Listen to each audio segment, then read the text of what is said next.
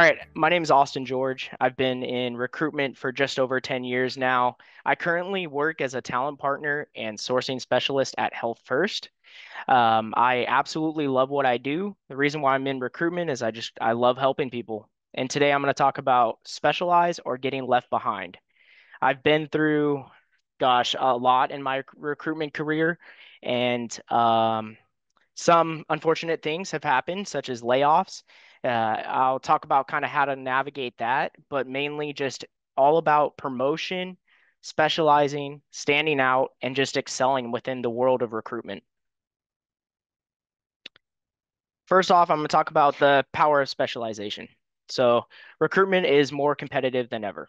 Right now, we live in a economy that is witnessing some challenges. Let's just say that. The world of recruitment has drastic layoffs. I live right here on the Space Coast. It's the east coast of Florida. We're witnessing huge layoffs, even in some of the best industries, military and defense. So if those companies are laying people off, some of the best recruiters I've ever seen in my network, no one's safe, I will say. But I'm going to teach some things that you could possibly do to stand out, get promoted, and hopefully avoid some layoffs. Generalists, they blend in. Specialists stand out. I'm a sports guy. I love sports. So basketball, football, those are my main. If you're a quarterback and you just do the same as every other quarterback, or if you're like a Dak Prescott or Patrick Mahomes and you're able to use your legs and your arm talent, hey, then you're specializing and you're standing out and you're amongst the best of the best, right? Same thing in recruitment. So if you're a generalist, if you're just like everybody around you, everybody on your team, and you don't find ways to specialize, guess what? You're not super special. I hate to break your bubble. Third thing here, specializing helps you become indispensable in your organization. Kind of touched on it a little earlier, but um, you want to become indispensable. You want to become that person that's the go-to market specialist, the consultant within your company, or if you specialize in AI, technology, data, um, you could also specialize in sourcing. I'll get into all of that. Industry focus. Be that go-to expert. I'm a scuba diver. That's kind of part of my passion. I scuba dive with my father.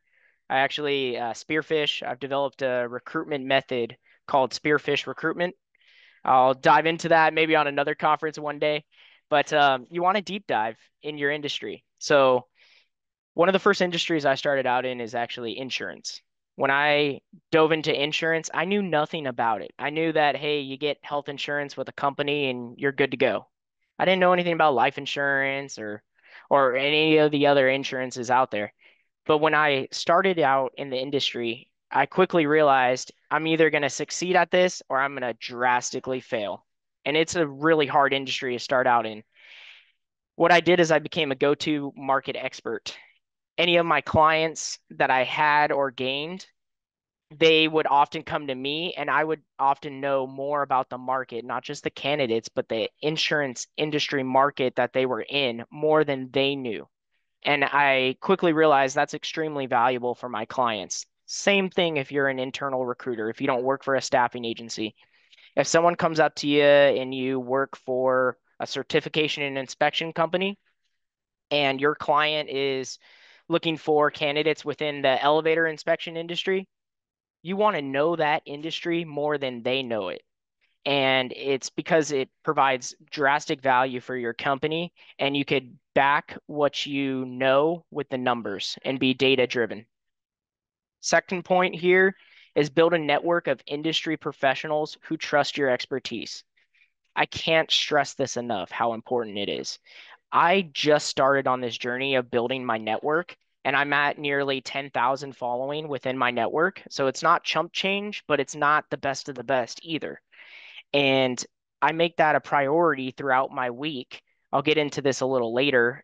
Something you could specialize in is like organization, and you could also specialize in time blocking.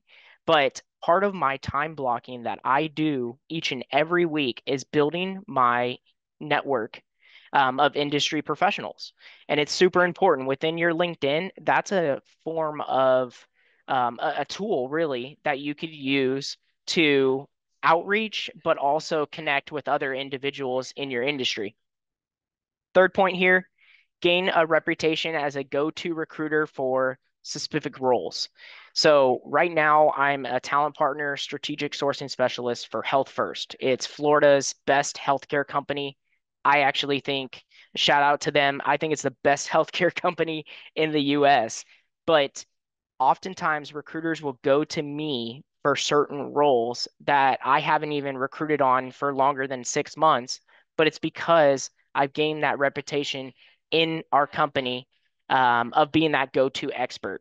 So I deep dive that role, I deep dive everything about that industry, and I become an expert in that.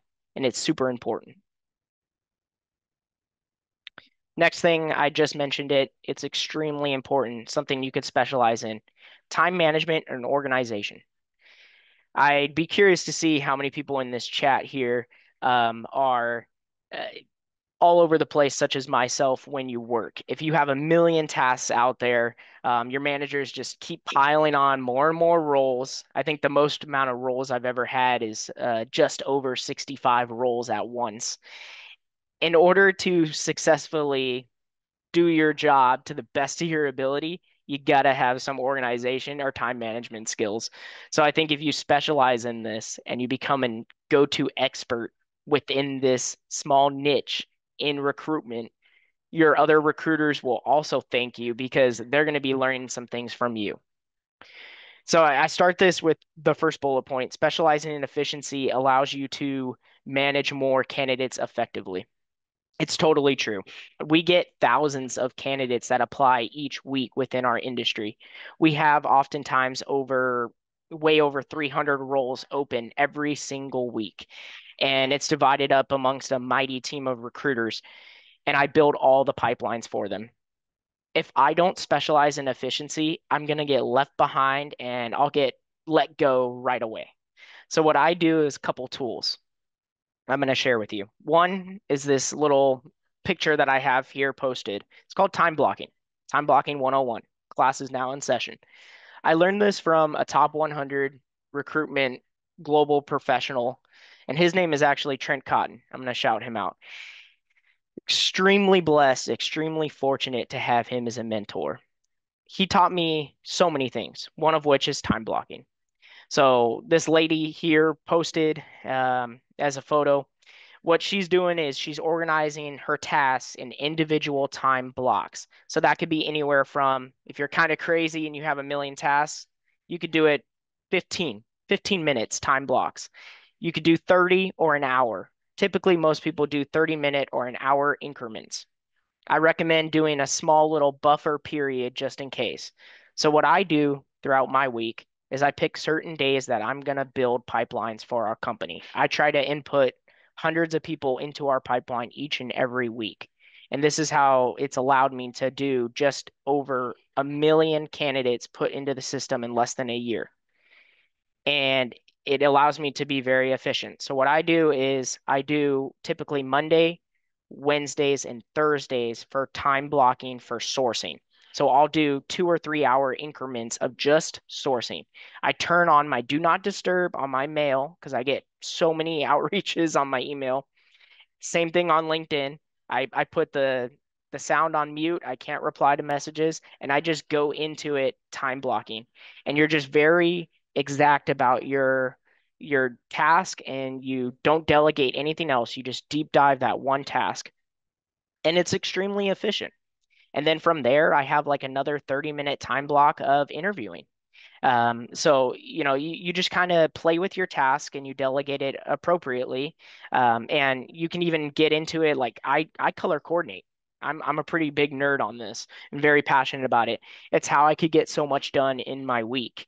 I even add personal stuff on the calendar. Some people say don't, but if you work for a flexible organization where they allow you to take a 30-minute lunch or an hour, or they don't necessarily care where you start in the day, if you start at 6 a.m., 7 a.m., 9 a.m., I add my personal time block on there. So hopefully my coworkers know not to hit me up during those hours.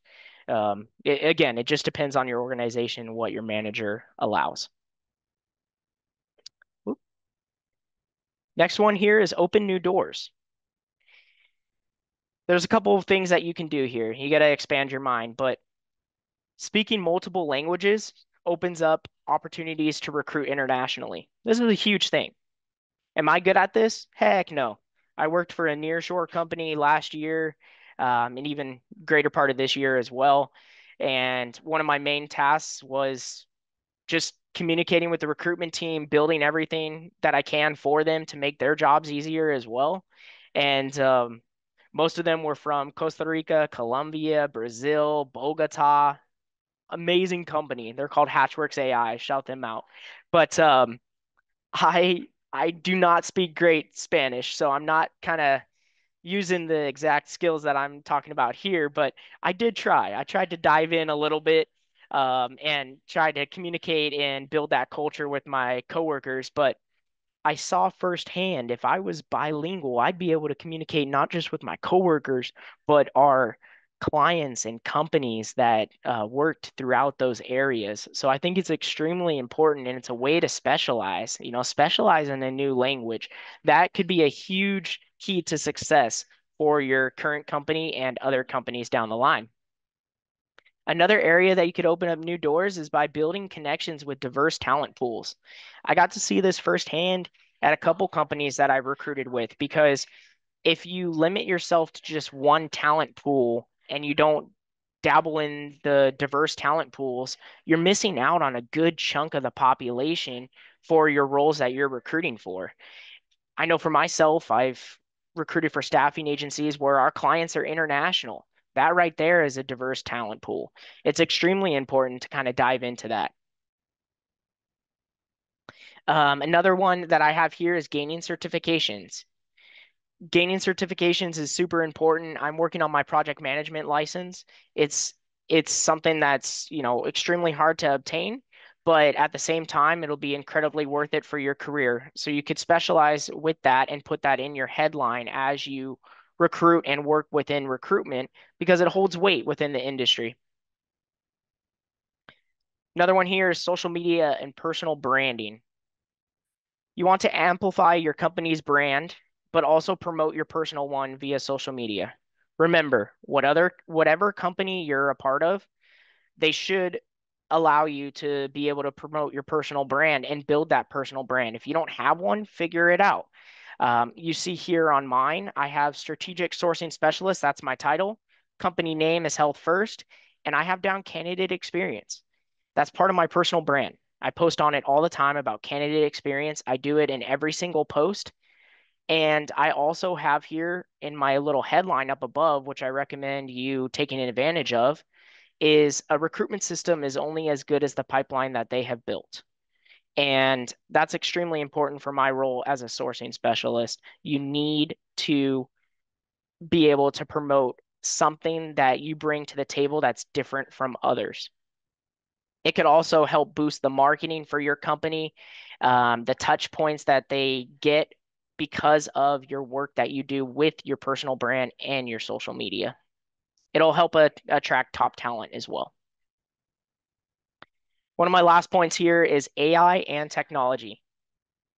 You need to leverage AI to automate sourcing and screening tasks. It's a must. And we could dive into this another time, or you could reach out to me on LinkedIn as well. I love to help out everybody here on this platform.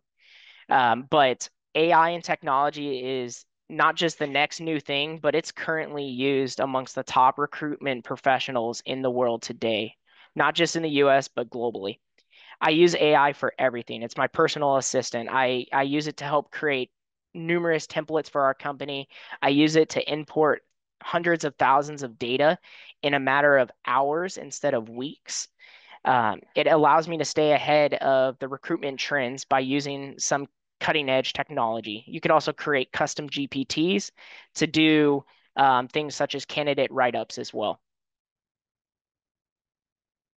One of my last points here is candidate experience, the human touch.